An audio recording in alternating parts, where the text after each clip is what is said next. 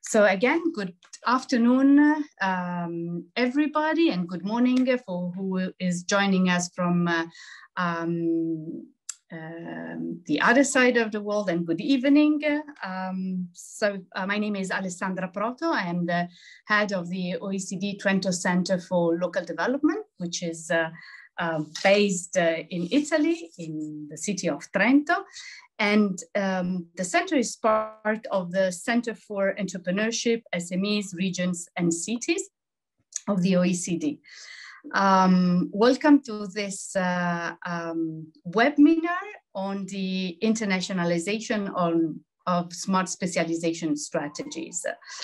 I'm really very happy to welcoming you to this event. My role here will really be just to keep time. I will maybe be a bit strict in trying to respect the schedule that we have, because we know our time is very precious. So please, I should already apologize to the speakers in case I would interrupt them, but trying to keep timing.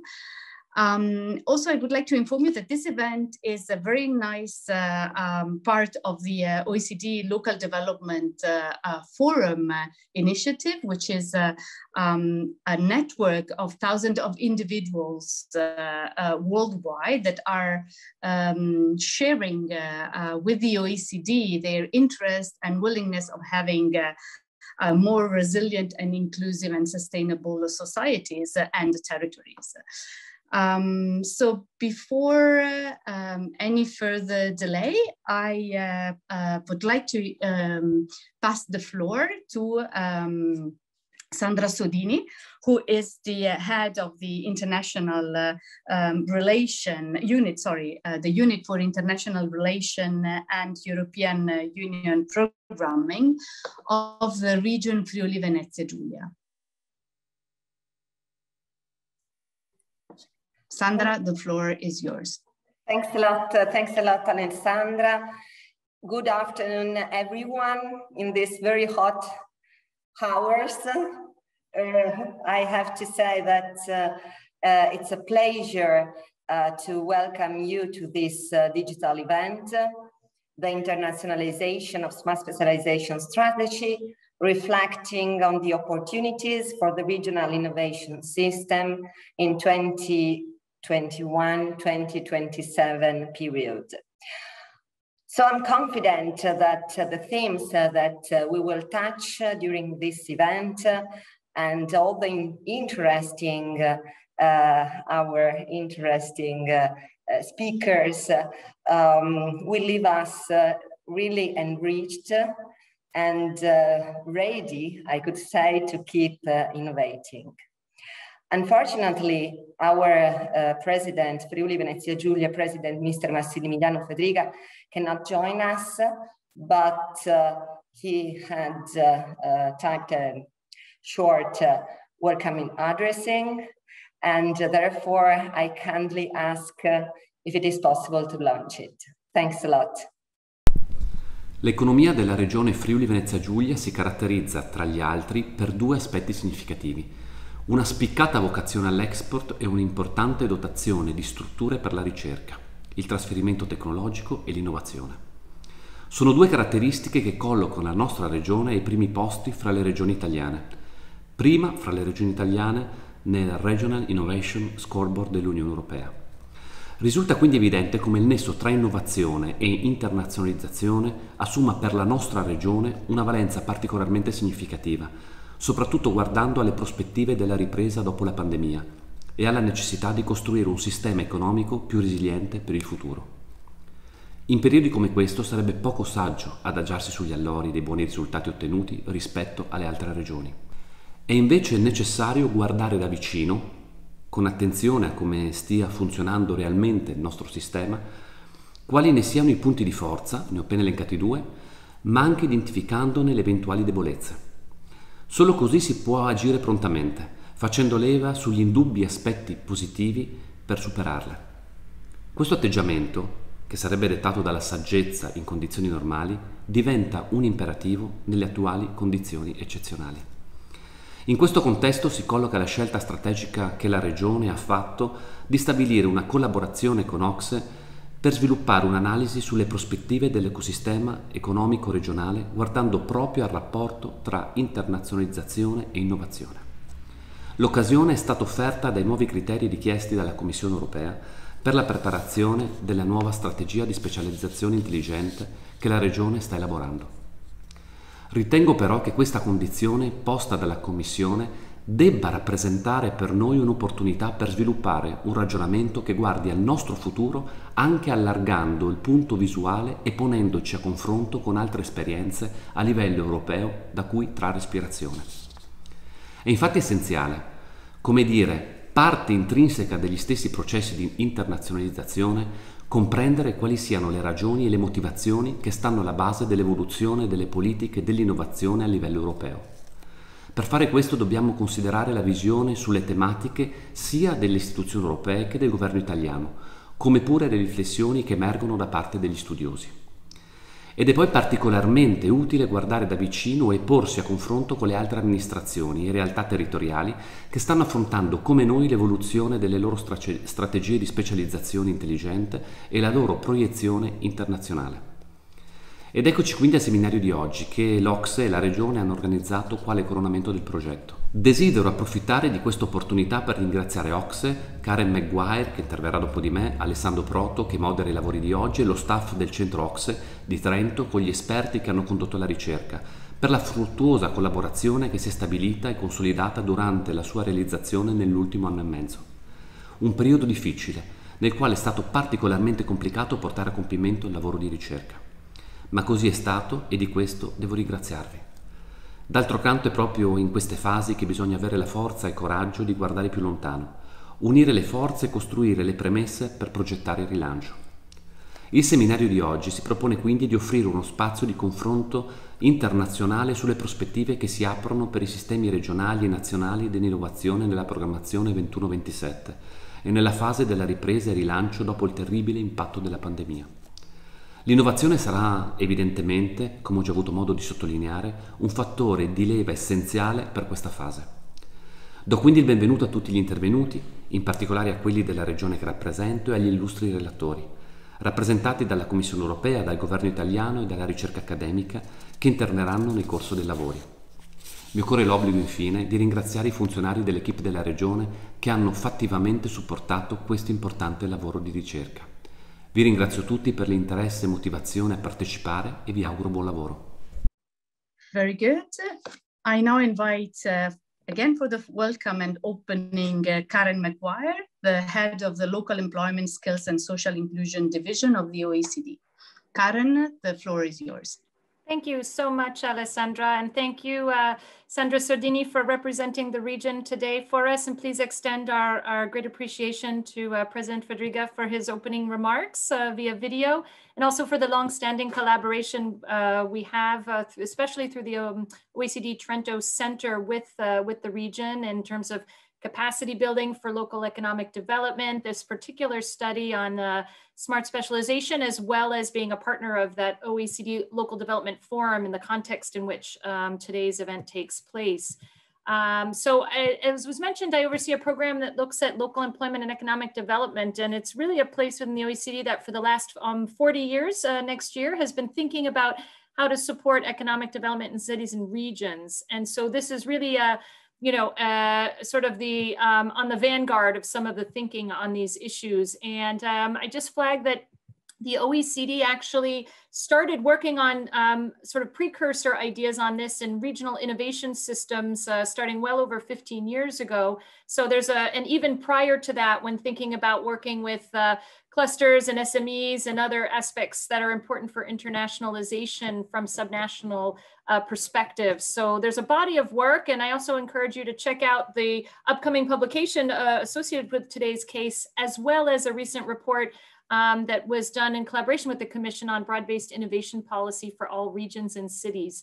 But today we're really focusing in on the internationalization element, and it's really, I think it's interesting for us, especially in this context with COVID and other aspects of how we promote different elements of internationalization and how we do that not just for the big firms, not just for the leading universities, but throughout the regional economies. And so this is really, in a sense, the next steps for all of us to focus our attention and energy. And you'll hear from Paolo Rosso a little bit later today some of the different elements. And as the president just mentioned in his address, you know, a lot of strong rankings of the region in the innovation scoreboard in terms of trade, but different opportunities to improve this internationalization perspective. And we'll also hear in a few moments, Simona give us her perspective, because she's also done some research looking in particular at the region and what can be done to support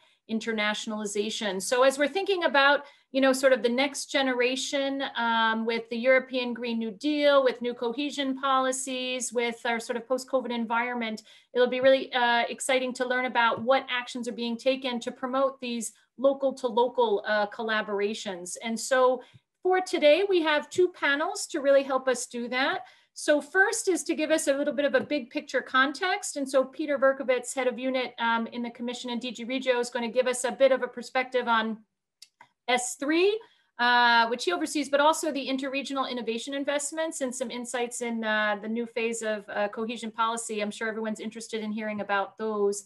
Simona Imarino will give us a bit of a perspective of her research, in particular on this issue, a long-standing body of research, but also a zoom in on, in particular, Friuli Venezia Giulia to help complement the discussion. And then we'll have Tito Bianchi give us a perspective from Italy, kind of cross-cutting this innovation theme across the country. Then we'll be able to zoom in into some perspectives at the regional level and look forward to hearing from three different regions, Centre Val de Loire in France, which I am now a part-time resident of, so I look forward to hearing about the activities there. The region of Catalonia, which has a long-standing history in supporting regional innovation systems, and I think we'll hear more about transformative innovation and sustainable S3 strategies, or S4. And then Upper Austria, who has also a very long tradition of international activities and how it's taking it to the next phase. So I really thank all of the speakers and panelists for being here and look forward to an interesting discussion. And as Alessandro mentioned, please feel free to use the question and answer approach to engage with our different sets of panelists. So thank you so much, and pass the floor back to Alessandra to launch panel 1. Yeah, thank you. Thank you, Karen. Yes, I should also add that in the case studies and panel discussion, there will also be the presentation of the work that we have done on Friuli Venezia Giulia as setting the scene. But now I just give the floor to Peter Berkowitz, who is the head of unit in DG Regio, and he's in charge of smart and sustainable growth. So Peter, the floor is yours. Right, well, good afternoon, everybody. It's a pleasure to be here with you, with colleagues and friends from the OECD, and of course from different regions. I see some faces that I know very well. So I'm really looking forward to the discussion today. Now, really, what I want to try and do is just give you a very, very quick overview of where we really stand in our thinking about internationalization and smart specialization. And of course, you know, this is a very, very big topic, and it's something which is moving very quickly. So it'll really be a kind of a quick overview, but it is a topic which we really think is central to the development of smart specialization, and we really very much welcome this work done together with you, and of course this is work in progress, and I think that's the most important thing. And I think that you'll see as I get back to my conclusions that it's a new area of policy development. So let me just see if my screen will work. Yeah, no. So starting point, of course, is our new approach to smart specialization in cohesion policy, and this is the enabling condition, which is essentially the framework for smart specialization. And there are two things that we're trying to do for the new period. The first is to improve governance, and to really consolidate what has been achieved in the current period, but at the same time to make it more of a forward-looking instrument. And as a result, there are some new elements in there. And the new element which is most relevant to this is the last one you see there, which is the requirement for each smart specialization partnership to identify measures to enhance cooperation with partners outside a given member state and linked to the smart specialization strategy. Now, we see, this is a survey that we did in 2020, most regions are actually actively reflecting on this. I mean, there's something going on in one member state in Southeastern Europe, which is the red, which seems to have a bit of a problem with the idea, but elsewhere, green and pink represent, as it were, an engagement in this area. So it's something which is going on across Europe. Now, what I want to do here, just a very, very quick survey of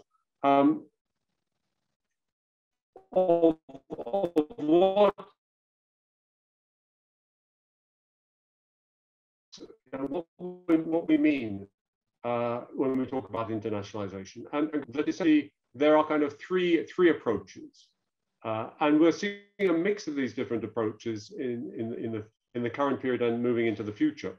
And this is what the policy instruments are trying to address. But as I said right at the start,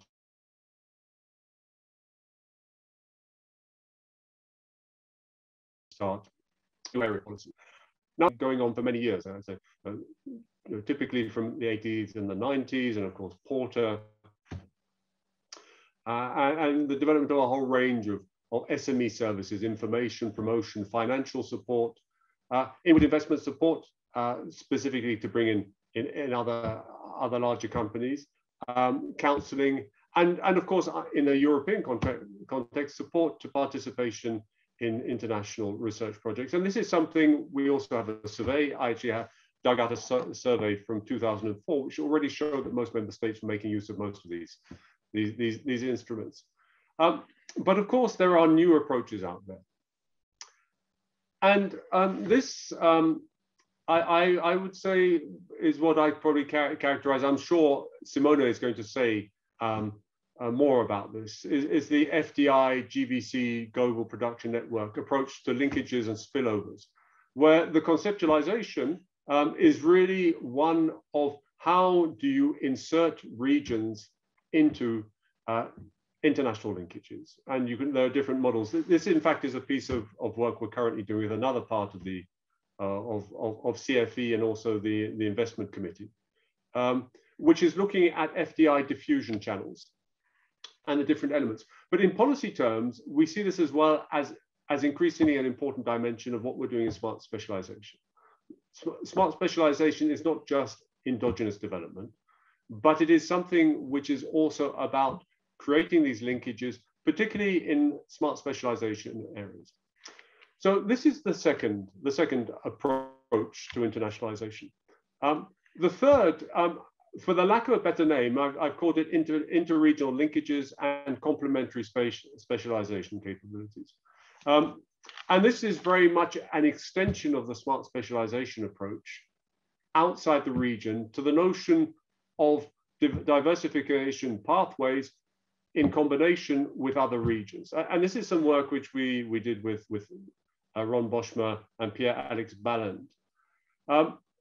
And I mean, methodology rather complicated, but essentially what it tries to do is it tries to identify where there are complementarities between different regions in specific areas. And this is a map of batteries and batteries technologies. We looked at 7 key technologies, and this shows regions which display strong diversification possibilities in a complementary manner.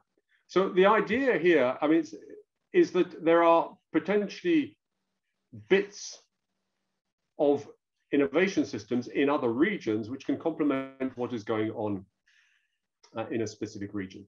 And I mean, this can be knowledge, but this can also be institutional. So I mean, this may be demonstrators, and SMEs active in a certain field. Here, the lens has essentially been through patents, brands, and other types of economic activity that we have been looking at. This I think, if I remember correctly, is patents. But it goes beyond that. And this, I think, is the key policy idea which we're trying to promote through smart specialization, is that there is a possibility to reinforce complementarities within the European single market, particularly in areas which are of critical importance to European industry. Now, we have these are essentially the underlying ideas, and it has been integrated into a new instrument, which is an interregional innovation instrument. And the interregional innovation instrument is essentially, you'll see this in a second, about the second two of these models of internationalization that we talked about. And the focus is very much on using the linkages between regions active in smart specialization strategies to work together in areas of similar value chains and building a interregional quadruple helix beyond regional boundaries. Now, just to say, we have a very small budget for it. We have about 570 million euros, and it will be implemented together with, in the new innovation agency, together with the EIC. And we're really trying to test here whether it is possible to design instruments to support this type of new types of complementarity. And it will have two strands to the work. The first strand corresponds more to the what I call the complementary capabilities approach in smart specialization areas, where we have existing partnerships. And of course, in Italy, this is known very well. I mean, the Vanguard initiative has been behind this. But we're also focusing on less developed regions. And here we see the FDI, global value chain paradigm, which I discussed, as particularly relevant, because of course there we're trying to connect innovation systems together with international linkages. So just to come to a conclusion, a much stronger focus on internationalization and smart specialization, looking beyond the region. There are different approaches, and we have to try and tease out these different approaches. There is a strong linkage between the discussion in regional policy and the discussion on research and industrial policy. And there's a very confused discussion going on a European level about innovation ecosystems, where DG Research has a view, our colleagues in DG Grow have a view, and the Commission will probably come out on something to clarify this in a bit. We have new tools available to support this process. And in this respect, just one thing that I wanted to say is very, very important. This I3 instrument, which I described very briefly, does not replace the programs. It is there to do the things that the programs cannot do. So what we would like the programs to do is to do their best to internationalize, and the I3 instrument to come in where there are particular problems and market failures. And the last message, and perhaps this allows us to make the transition to Simona, is that we need to significantly improve the analytical basis for this type of activity. It is really a new field, and we don't yet have the tools to do it properly. I'll finish there. I hope I was not too long. Thank you very much, Peter. Perfect timing, I must say, and very interesting information. So I now pass the floor to Professor Simona Iammarino. She is a professor of economic geography at the London School of Economics. And she had done a lot of work on the smart specialization strategy, and as well as on Friuli Venezia Giulia. Yeah, Simona, the floor is yours. And yeah, you have also 10 minutes, please. Thank you. Thank you very much. Can you hear me? Yeah, and the screen is fine, right? It's yeah, I saw is okay. Can you? Everything is fine. Perfect. So thank you very much for inviting me, and it's a pleasure and an honor. And yes, I will, in the short time I have, I will try to reconnect, obviously, with Peter. We're working together also in this respect. We have been for a while. And yeah, I mean, technological change and globalization, we know, create this interdependence in the division of labor, and this is very, very relevant at the local, regional level. And what we call regional connectivity is regional exposure to inflows and outflows of various kinds, so asset, knowledge, capabilities, expertise from and towards the rest of the world. These dynamic processes have the power to change substantially the regional economic and institutional advantages. So they should be seen as a whole, and therefore, I mean, the measures that we have so far are very, very limited also to capture connectivity in its whole. But the European integration has shown very, very strong patterns of interdependence within the area. And as Peter was saying, we know still very little, which is obviously creates a lack of informative base for policy that is one of the most severe, I would say. And therefore, we have not a full-fledged integration of connectivity in the widest sense into regional development policies and smart specialization strategies. Now, I will show you some indicators that are the only one for the moment, because I know that the TIVA indicators by OECD are in the process of being regionalized. For example, that would be wonderful. But for the moment, I mean, looking at foreign direct investment, greenfield, a simple proxy that can have, can give us a general idea.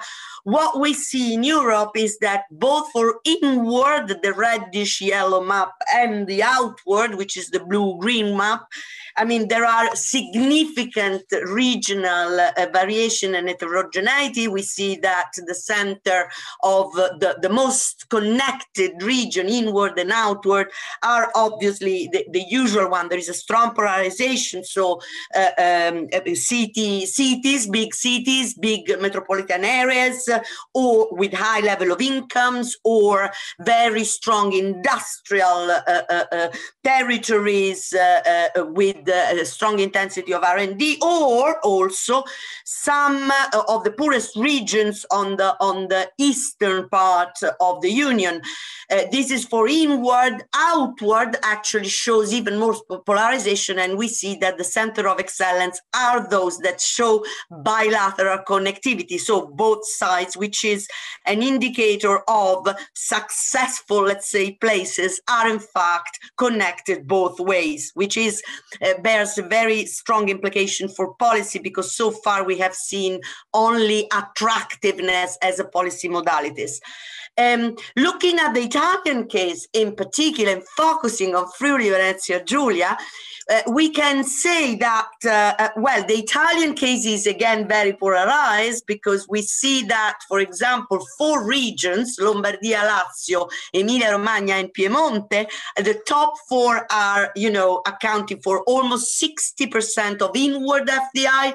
This is the cumulative flows between 2003 and 2017. We are using the FDI market database that allows for international comparisons, while for OFDI, this polarization is even stronger, because the 4 regions account for more than 85%.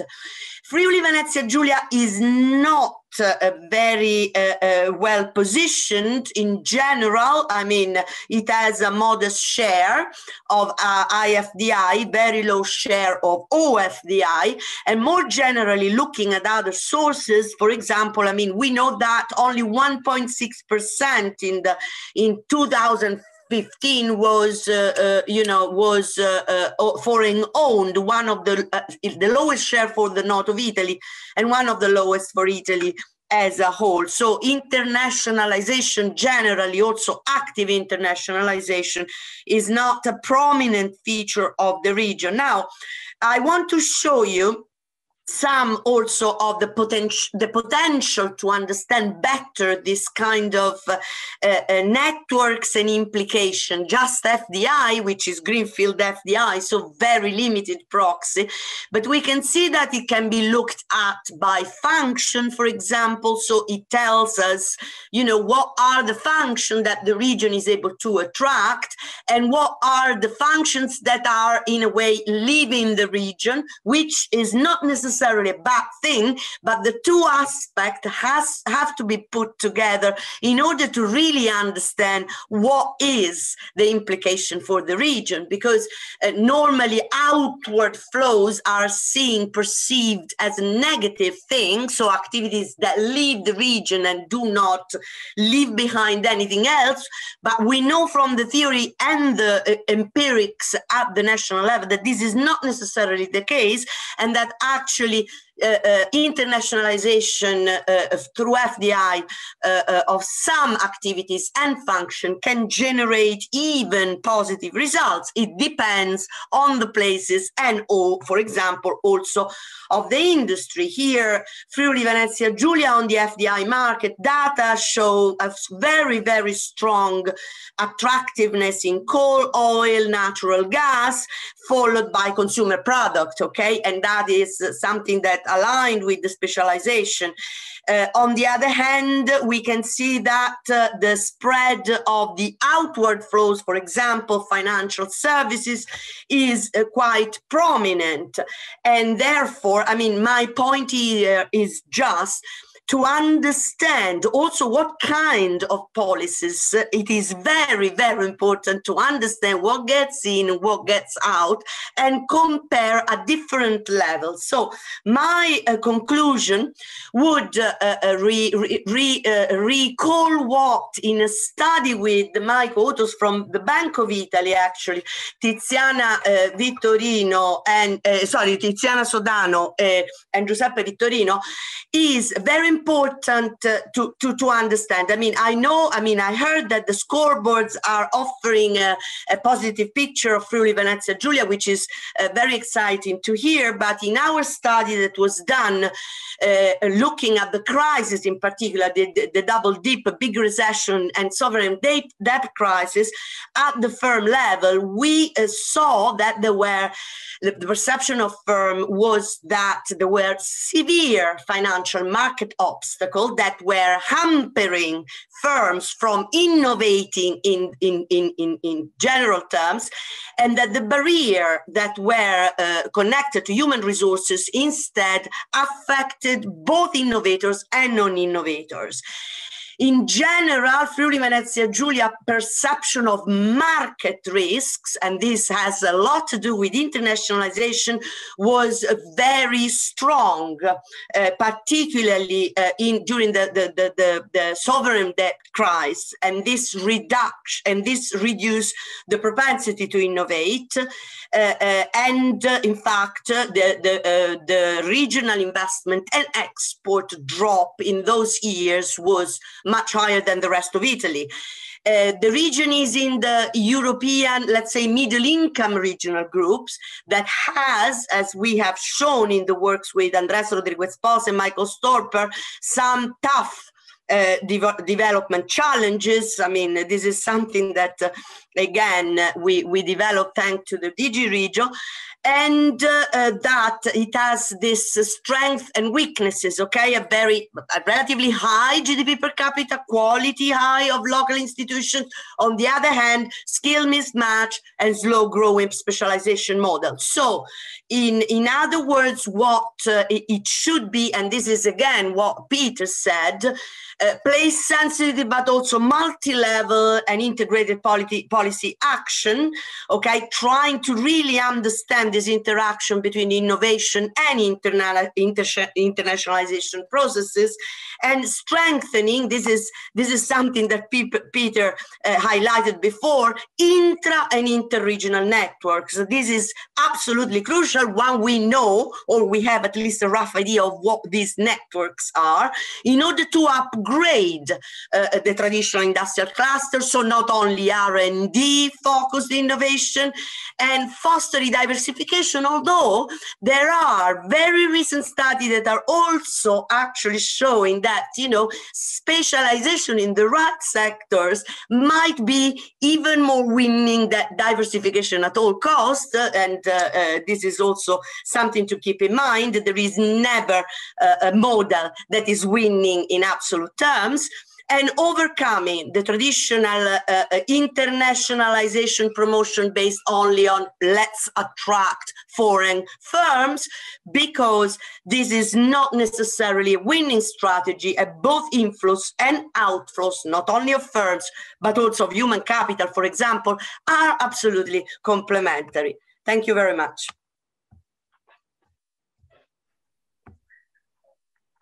Thank you. Thank you very much, Simona. Really very, very interesting and focused presentation. So we started from the European Commission. We went to a very, from the theoretical presentation of Simone, and now we zoom in the national case. So I here invite Mr. Tito Bianco, who represents the Department for Cohesion Policies at the Presidency of the Council of Ministries in Italy. Tito, the floor is yours. Yes, good afternoon, everyone. Let me see if I manage now to do this successfully, sharing my screen. Okay. Very good. My name is Tito Bianchi. I work, for those who don't know me, I work for the Italian government at the Presidency of the Council of Ministers, Dipartimento Politica di Coesione, and I've been asked by colleagues at the OECD to give an overview in 10 minutes, what can be done in 10 minutes, of the evolution, what we expect to be the evolution of the S3 approach in the coming programming period. Let me get my meter started so I can trace the timing. Basically, well, first of all, thanks to the OECD for inviting me, but not just for this, just thank you in particular for summoning this very interesting seminar, putting these very intelligent people in the same virtual room to discuss these important issues for the next years.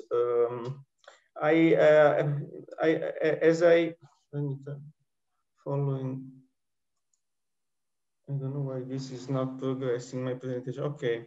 I've been thinking of how to organize this presentation to be brief and to focus on the key points of the evolution of our S3 strategies, at least from the national point of view, my vantage point. And I came up with 5 principles or focal things to think about when we think about how S3 strategies should evolve in the coming programming period. The first is continuity.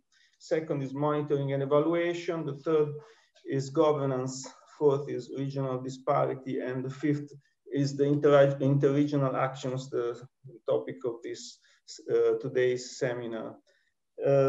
Without any more delay, I just want to focus on the first principle. Well, first of all, continuity. We usually don't think as continuity as being an element of innovation or that promotes innovation, but if we think of continuity in terms of the general framework within which the innovative activity happens, we think that we've been thinking that keeping the same 12 thematic areas at the national level could enable each region and each innovation ecosystem to find its own way to discovering its own technological trajectories and strategies for innovation and internationalization. Because entrepreneurial discovery in this period, we think should be seen as a more continuous process, not something that happens at the beginning of the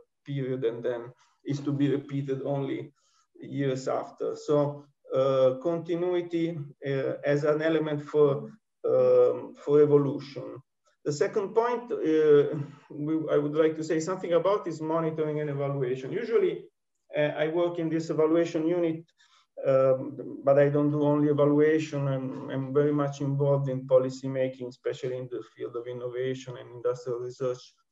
And usually monitoring and evaluation come at the end of presentations. But in this case, I thought it would be important to put them at the center of implementation of these policies, because they are really an important part of implementation. In Italy, we have given responsibility for monitoring to the National Cohesion Agency, which periodically reports on the strategy's implementation, and the evaluation to a different part of our system, the National Evaluation System, which is coordinated by the unit where I work, the evaluation unit, which has the responsibility to bring evidence from evaluation produced at different points in the system, and bringing this evidence to feed into what it has to be seen as an ongoing information management system.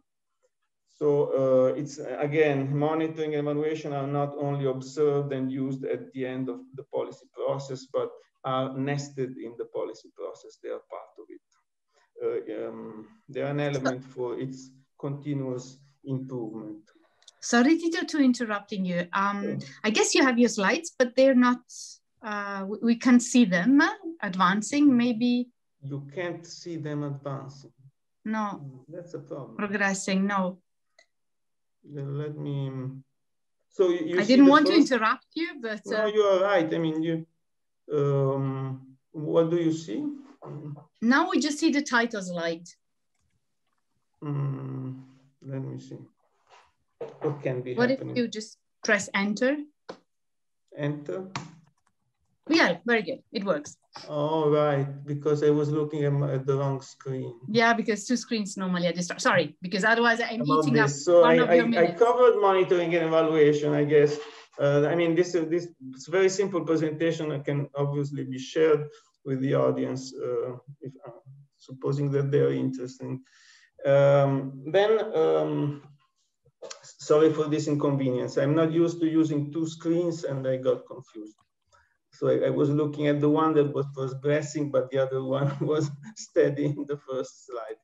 The third point I wanted to mention is the governance system. We are using, we are trying to strengthen our governance by, on one hand, streamlining it and putting the governance of S3 inside at the top of the governance system of cohesion. We do this by introducing a new subcommittee of the General National Cohesion Policy Monitoring Committee, a subcommittee that is in charge of S3 implementation, at least follows and reports on the implementation. This monitoring committee, this S3 committee meets in plenary session at least twice a year with the involvement of all social and economic private stakeholders that are part of the general policy process at the national level. And also we have technical groups of this subcommittee that dedicated to three important items: industrial transition, research and innovation, and this digitalization. I think this improvement, from our point of view, this strengthening of governance has happened after, on the occasion of course, of the request for the enabling conditions. I think we should thank the EU, the G region in particular, for forcing us to think about the things that could be improved in our system. And certainly the governance system that we had in place before was not particularly effective. So that was the reason for us to intervene on this. Now this has changed. We are going to point 4, I hope. This change, because it doesn't change on my other screen. But a fourth point is very relevant for Italy is the issue of regional disparity. We cannot, in Italy, whatever you do basically, but in particular in the case of innovation policy, you cannot assume that all regions have the same pace of innovation, have the same dynamism, or we recognize, we have to start by recognizing that different regions occupy different places in international value chains, and so they have a different density of actors within those ecosystems. So national policy, from our national point of view, should focus more actively on the lagging regions to help them leverage inter-regional value chains. We really, in our coming programming period, we tend to see value chains very much in the sense that Professor Iammarino said before me, of course, more elegantly than I could do, that inter-regional value chains can be a force for upgrading of different regional ecosystems, depending on where they are. So the national policy should, in particular, pay particular attention to the lagging regions. And also for the lagging regions, the issue of skills is especially important. In Italy, lagging regions have been drained in their resources for the past years.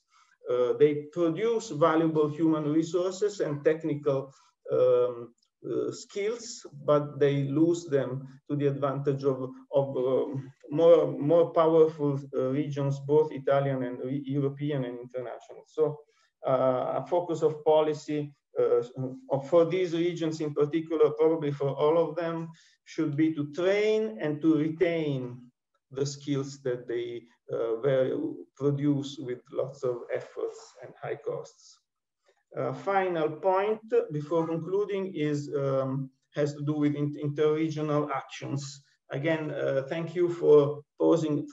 Thank you for posing it at the center of this seminar, and thank you to the EU to giving this a place in the enabling conditions and giving it the center of so much attention, because we also share this view that interregional interventions are key.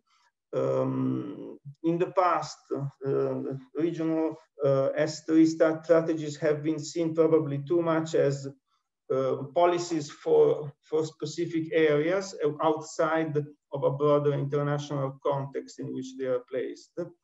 And of course, we have the fortune of this new European tool, the I3, which is, from our point of view, is an important tool in particular where networks already exist, and it specializes very much on going the last mile, the highest TRL numbers. But we should put in place a broader array of policies, including policies to promote the participation of regional players where they don't participate, or they are in the wrong value chains to participate in networks that are more developmental for them, which means they tend to force and to induce the development of better technologies and skills for the economic development of the area. Okay, thank you. I think I've exceeded just 1 minute my time, but I am excused because of my lack of skills, technological skills. Thank you very much, Tito. We managed at the end, and very interesting presentation, and also the issue that you raised is the disparities that should be tackled by policies and also by the smart specialization strategy as an approach is very important. Look, before we now pass to the case study and the panel discussion, which is also very interesting and important for us, because our idea is always to create this connection and exchange of experiences. I just should inform maybe also you speakers that in case of questions, we don't have time to reply on live. So please, if you can just type your answers directly in the Q&A section. So as is written also in the invitation to the workshop, this event is also organized because we did a study with the region, Friuli Venezia Giulia, on the internationalization of the smart specialization strategy. And that, let's say, research part is now concluded. And I invite my colleague Paolo Rosso to provide an overview of the main findings of the project. And then the rest of the session, the panel will be moderated by my colleague, Jonathan Potter, and we will invite a number of 3 different experiences of Europe that will explain also their experience in how to benefit and how to enhance and put in place the smart specialization strategy. So thank you, Paolo, the floor is yours.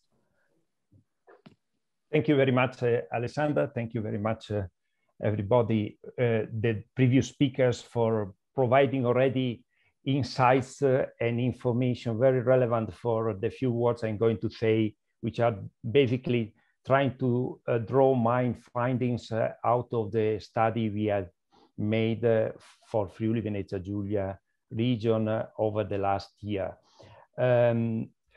Just the next slide, there are very few considerations, a preliminary one. Okay, in general terms, this has been already said, the region is quite well positioned in terms of, at least in terms of national ranking on science, research, technology, innovation. And in a way, the challenge is how to make better use, the best use possible of smart specialization as a catalyst for building and strengthening the regional innovation system. This is the reason why the smart specialization is there. Our perception in general terms is that there are still synergies, linkages, and capacity to work together among the different actors which are working on the team in the region, which is yet to be strengthened. And this is something that has been already addressed in a way by Simona Iammarino earlier. What we have witness is that the previous smart specialization strategy evolved quite a lot over the 5 years of implementation, and the region changed, the governance system changed, different aspects. The entrepreneurial discovery process was done over the time, and this, I think, is giving and a good opportunity of learning to the region, which is good for the next future. But next, please. The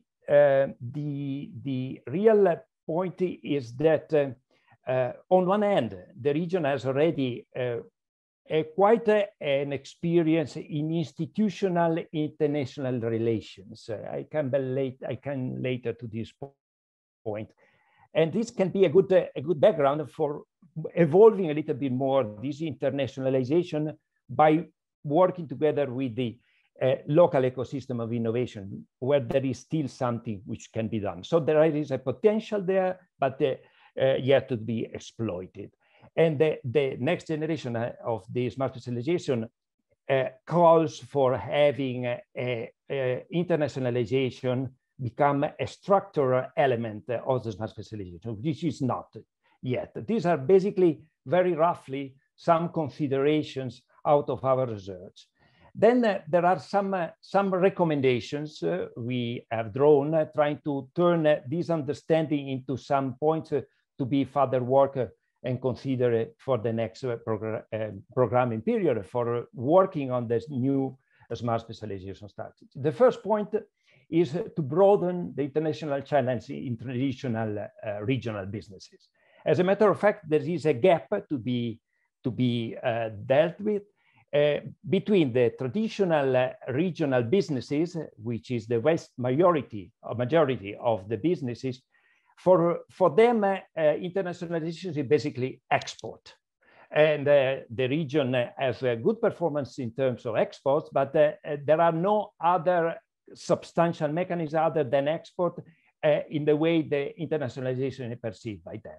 There are a smaller number of companies where these dynamics, where in internationalization, innovation, and networking is already there, but the two systems are not connected. So there is an open challenge how to support the bulk of the companies to catch up and learn how to better collaborate locally for then being more able to deal with international collaboration. This is the first recommendation. So broaden internationalization channels, getting out of the small privileged companies and research and innovation centers where the innovation internationalization is already a reality, but spread over these to other companies and to the wider economic fabric in a larger sense. The next recommendation is related to how to deal with that. One part of our work has been dealing with the analysis of the bottleneck to innovation diffusion. And what we learn is that in most of the companies were unable to express an explicit demand for innovation or for innovation services, and where they are expressing a demand for innovation, there are no services they perceive being useful for them. And so there is a mismatch in that, which must be dealt, supporting with a new instrument to be put in place, such as technology brokerage, international networking, support to international network. There is the need of acting in order to facilitate processes of demand articulation, which is really a point for having the innovation in internationalization becoming an opportunity from which to move forward. That next recommendation is related to the need of building jointly a middle-term vision for the internationalization of the innovation system. As a matter of fact, the point here is that most of the stakeholders we interviewed, they are not fully involved at all stages in the internationalization innovation.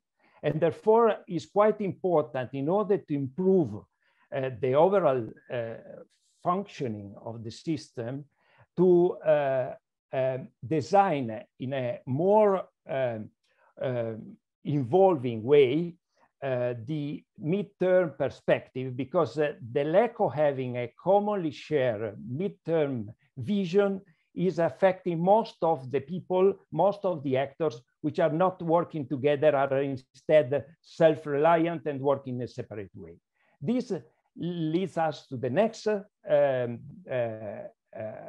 recommendation, that is to embrace a bottom-up approach in the governance system. The governance has been recalled by Peter Berkowitz, by Tito Bianchi at national level, and also by Simona Iammarino as being a challenge. And indeed is a challenge. So the governance system must be more bottom-up oriented in order to ensure that all the interests, the local interests, all the representatives, the stakeholders are really deeply involved at all stages in the innovation processes. And this is in a way might be facilitated by really incorporating the quadruple helix principle into the way that the continuous entrepreneurial discovery process is going to be dealt in the future, because this is really a challenge. The fifth recommendation. Je suis en conférence, tu peux juste pas trop parler trop fort et pas prendre ta connexion. I speak it too loud. Okay. If I understand, there was a French comment that the fifth recommendation is to build better capacity for regional innovation and international projection. This has been already mentioned earlier. When we are we are considering capacity building here, we are not just dealing and referring to the skills, which is also an issue in the different actors, but is to build the system in a way that the different players are more aware about their role in a wider ecosystem. Policymakers, university research center, the technology parks, the clusters as well.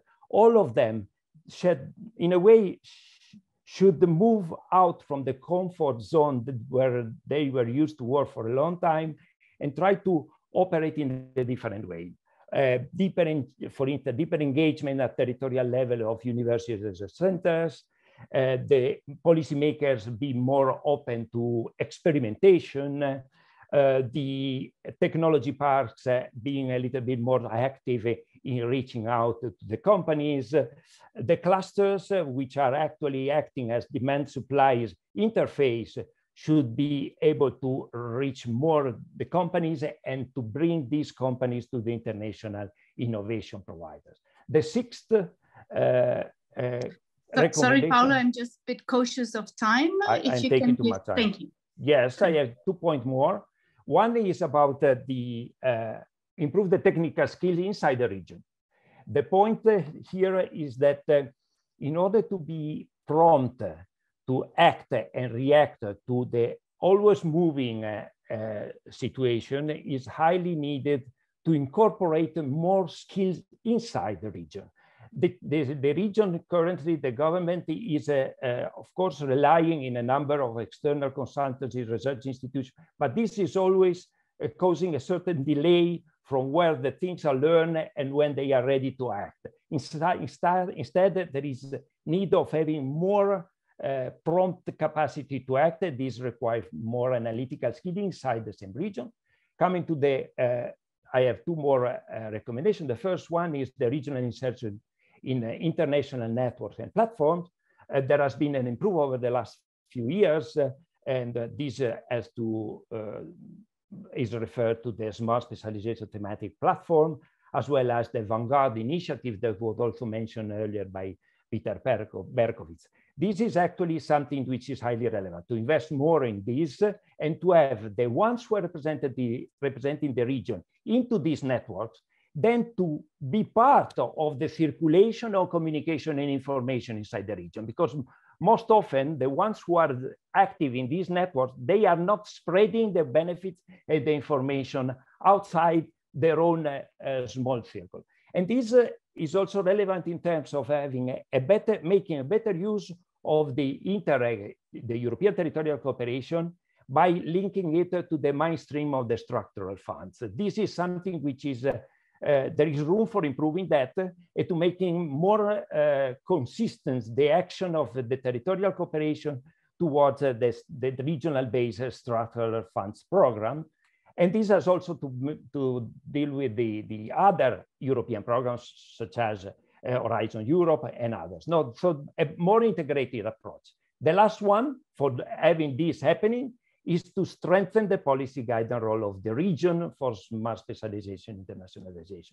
For that, basically, what we suggest is to set up as an option an internationalization steering committee, a standing committee able to address these, not a further bureaucratic burden, but a functional body able to keep this coordination working over the time and not just during the programming period, meaning the time where the programs and the strategy is conceived and designed, but also over the implementation of the strategy. This is particularly important and relevant.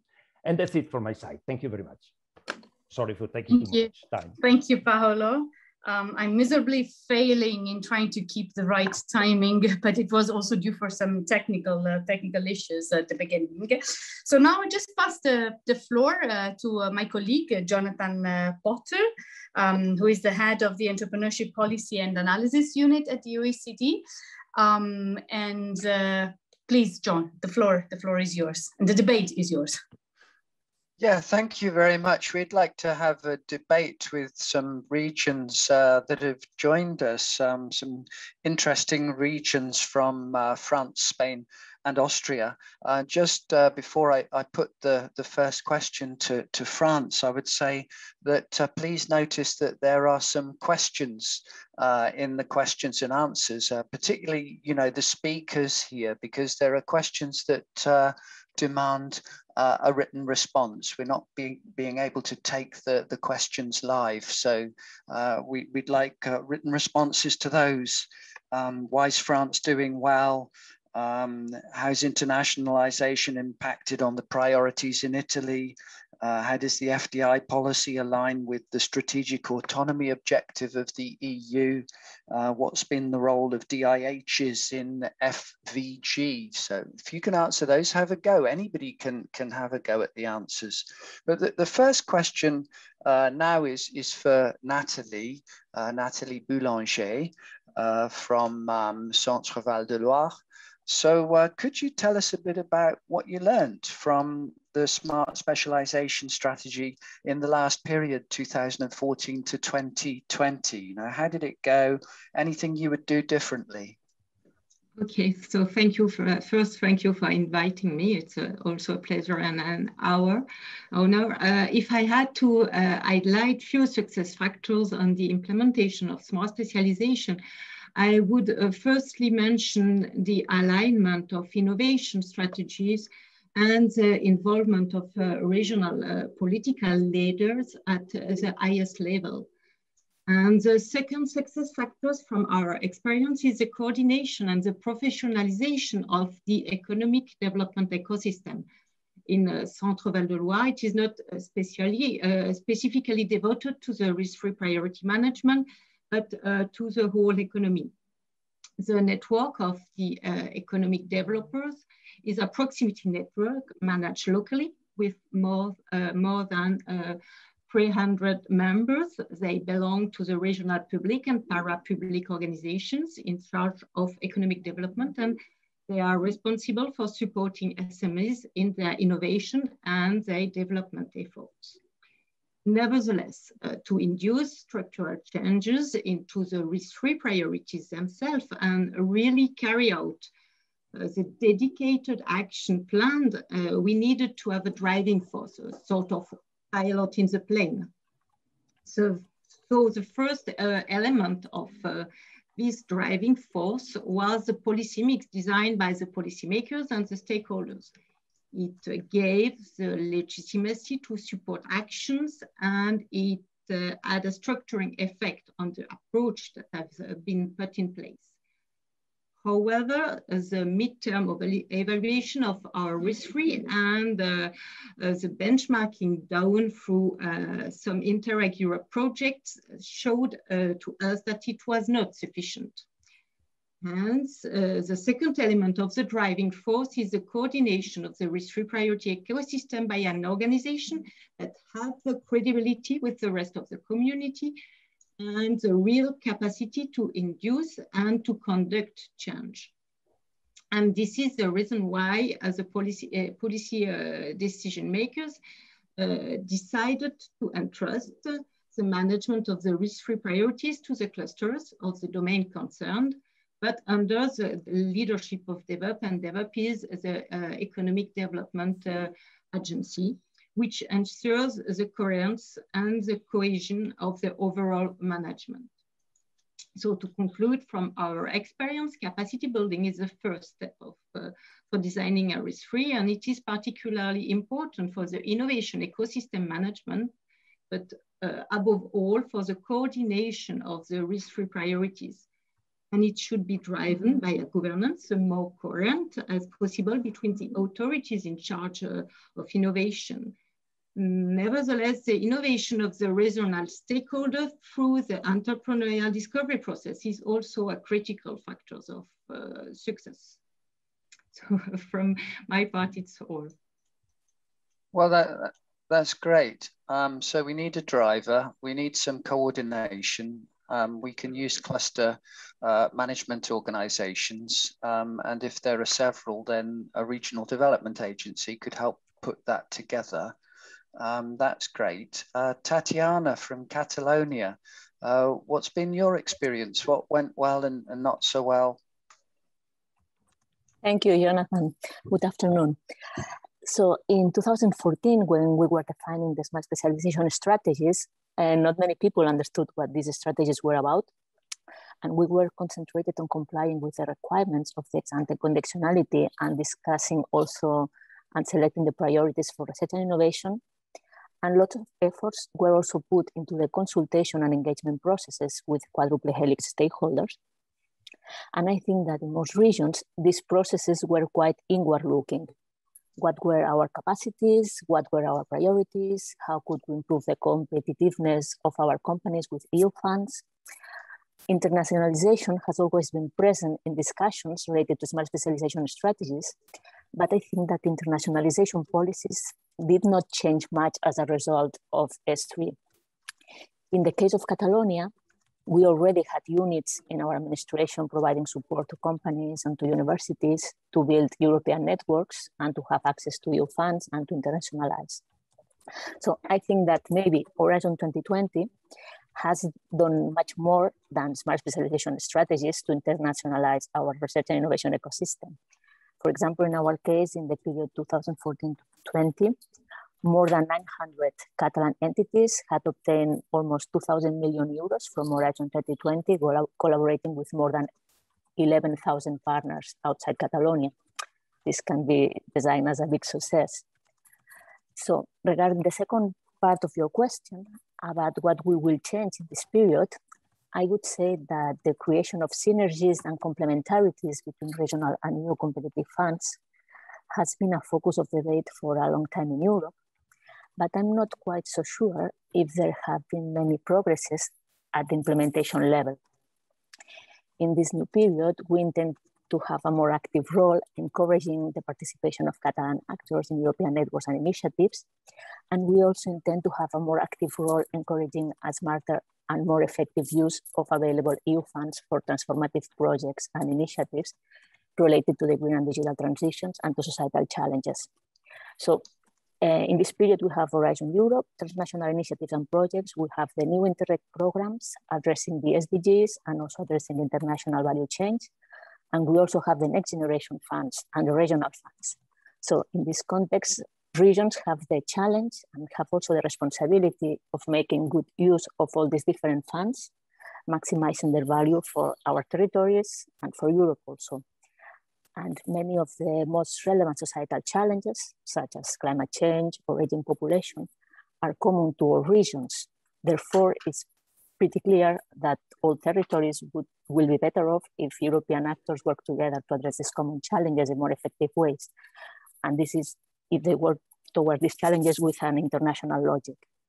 And we are exploring in Catalonia how mission-oriented policies can help to align international efforts to address these common challenges in more effective ways.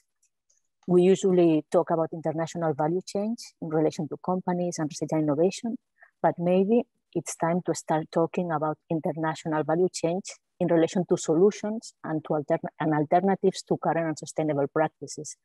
This is international value change to address societal challenges more effectively. Thank you.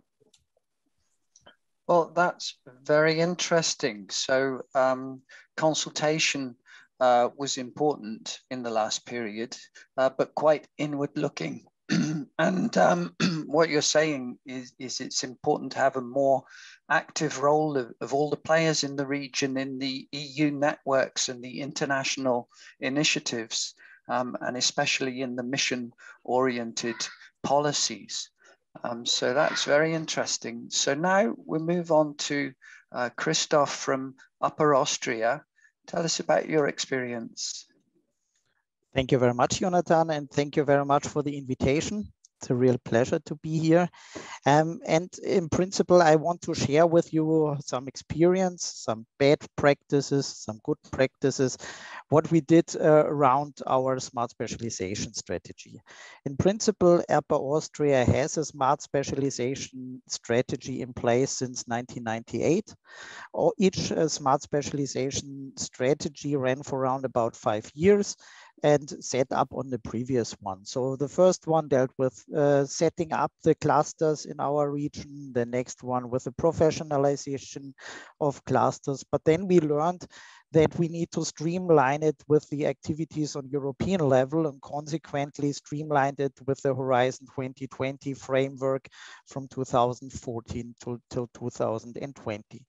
If we look a little bit deeper, then we have made some mistakes between 2014 and 16 because the clusters activities were not really really synchronized with S3 strategy. And from 2017 onwards, we managed to streamline them pretty well. So the consequence was that the clusters were doing like the business, try to streamline it a bit with S3, but not really matching the needs of the S3 pretty much. And consequently, the implementation of the S3 was not that strong as it could be. So consequently, we said for the new program, we involved the clusters right from the beginning and developed jointly with them our S3. And we moved from a very much, let's say, formally static process to a, let's say, new rolling process. So annually and regularly, our activities are monitored and checked. When we dig now a little bit deeper, how did we develop our smart specialization strategy?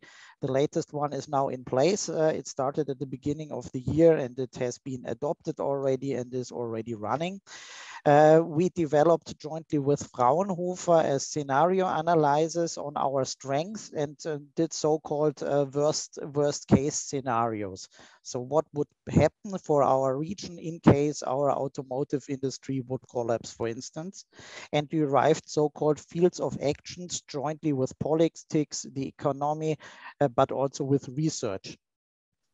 And derived from this, we came to the conclusion of some key areas, or say transformative activities in our areas, dealing with connected and efficient mobility, with systems and technology for the people, meaning like, for instance, digital health, but also with topics like efficient and sustainable industry and manufacturing, dealing with advanced manufacturing, but also circular economy topics, and everything enabled with in the field framework of digitization, digital transformation.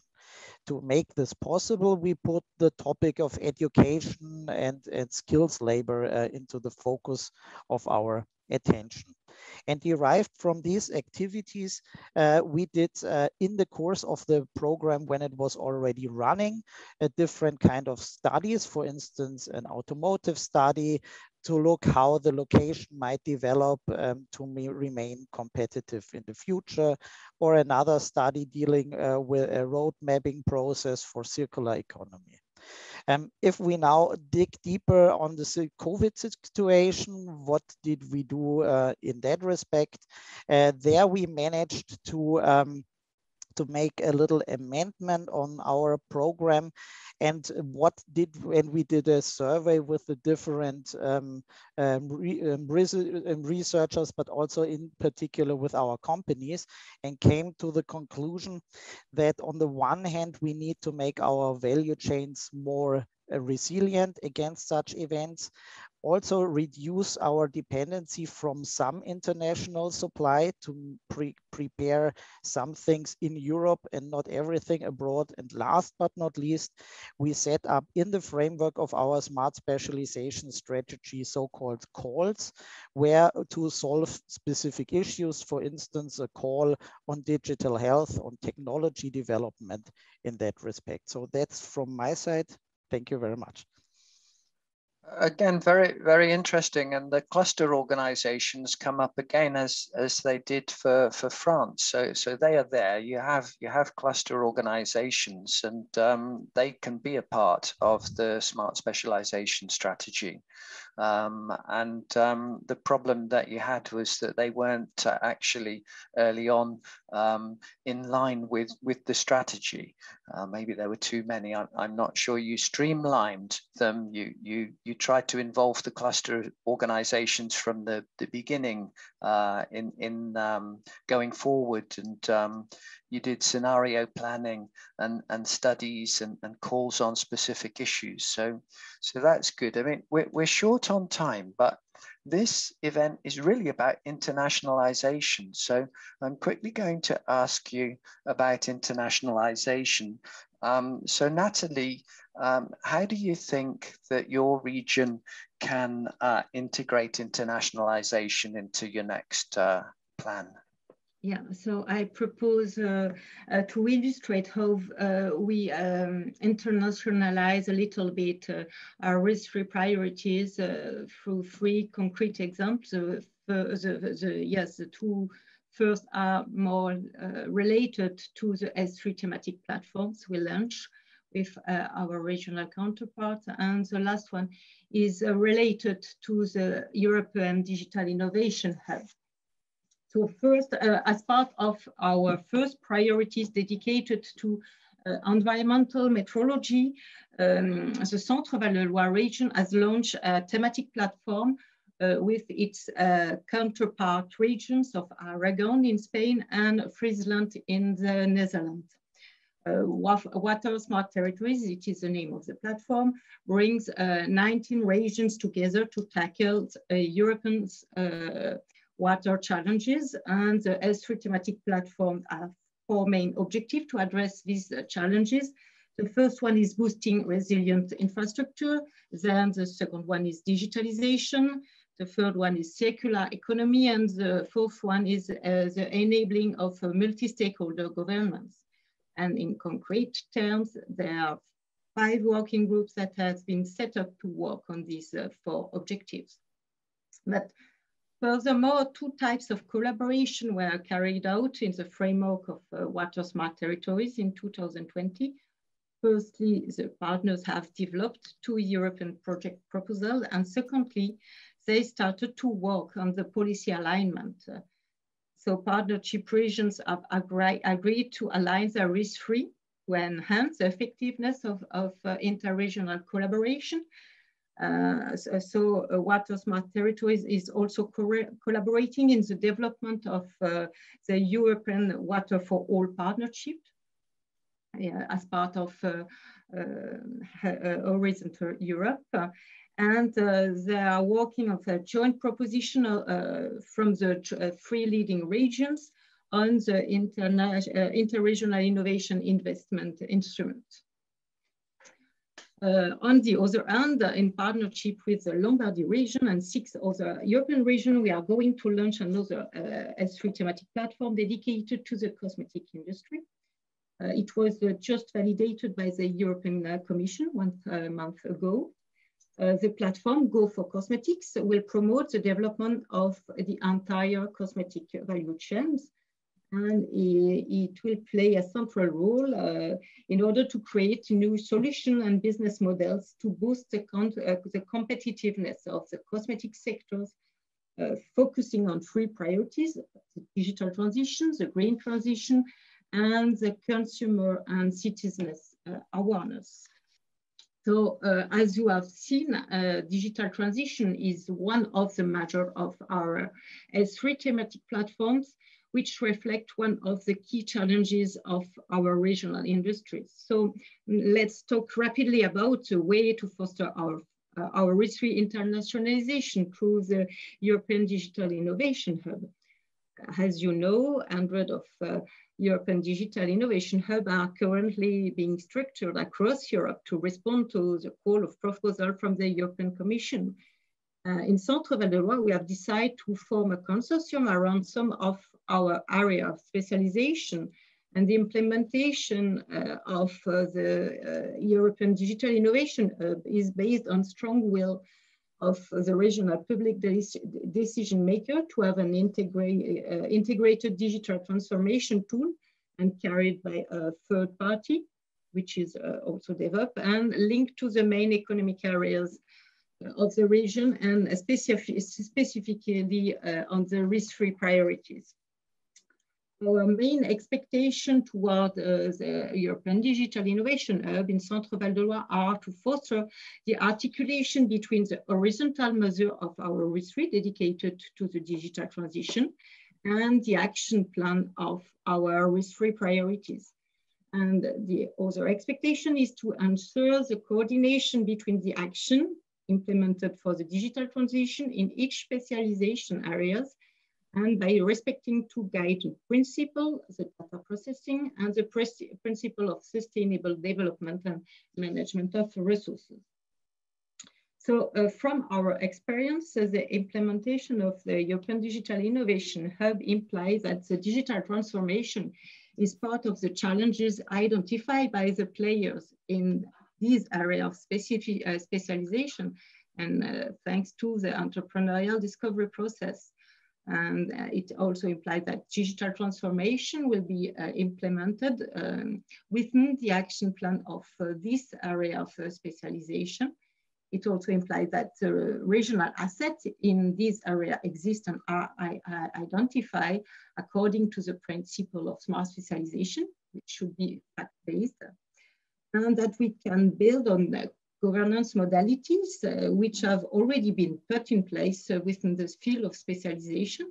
And as we wanted to align the main thematic of the European Digital Innovation Hub with the main priorities of our RIS3, we chose to rely on the same actors to moderate these thematics and those which coordinated the RIS3 priorities, that is the cluster concerned by the domain.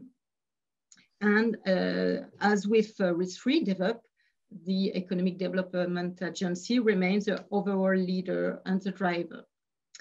And, okay, I think we've sort of come to the, we've come near to the end. So Alessandra, I don't know if we've got time to give Tatiana and Christoph 2 minutes each, or if we have to wrap up. Yes, I think so.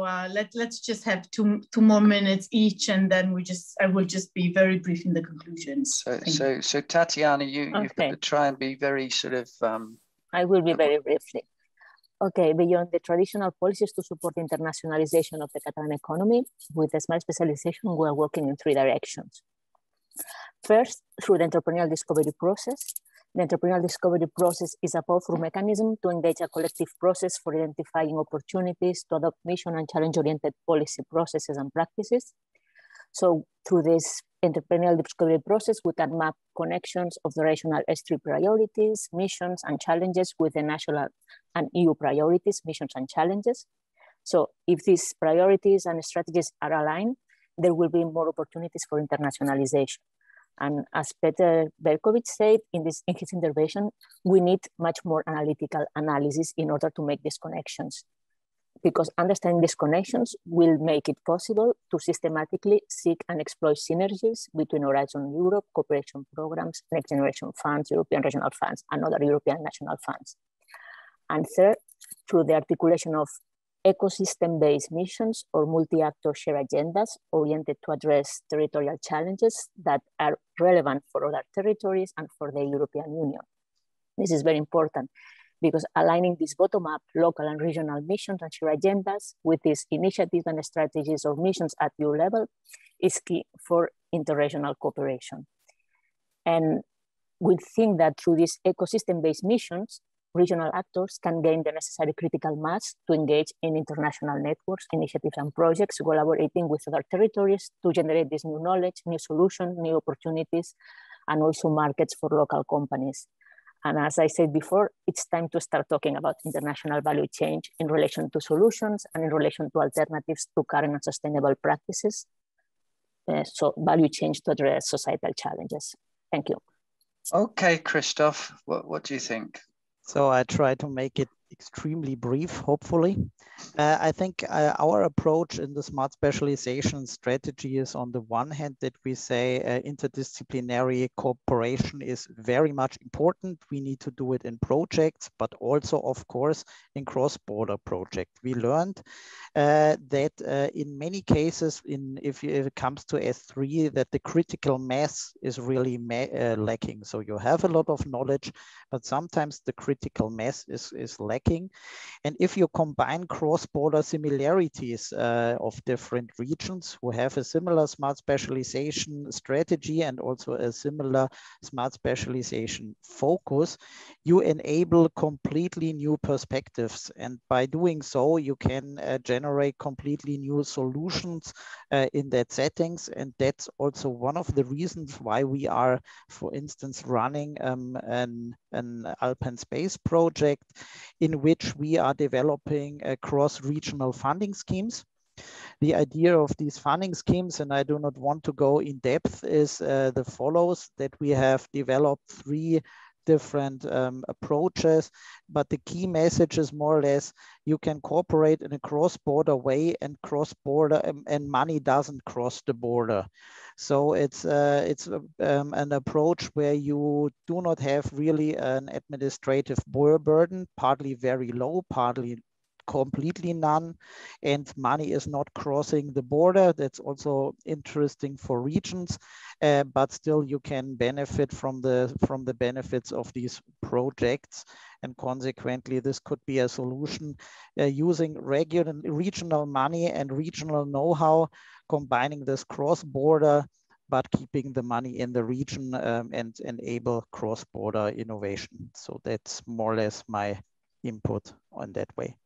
Well, this is great. So the encouraging news is that all 3 regions are already on the internationalization agenda. You're already working on it. There are the S3 thematic platforms. There's the EU digitalization hubs.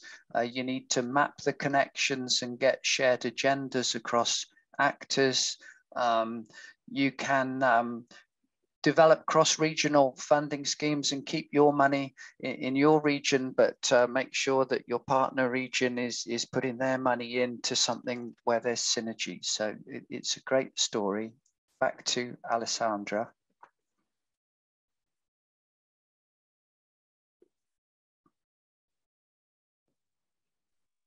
Sorry.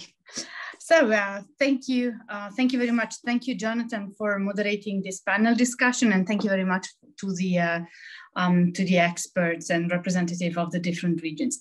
So yeah, we have reached now the end of this webinar. It's super difficult for me to provide like an overall conclusion because it was really very intense with a lot of inputs, many different levels.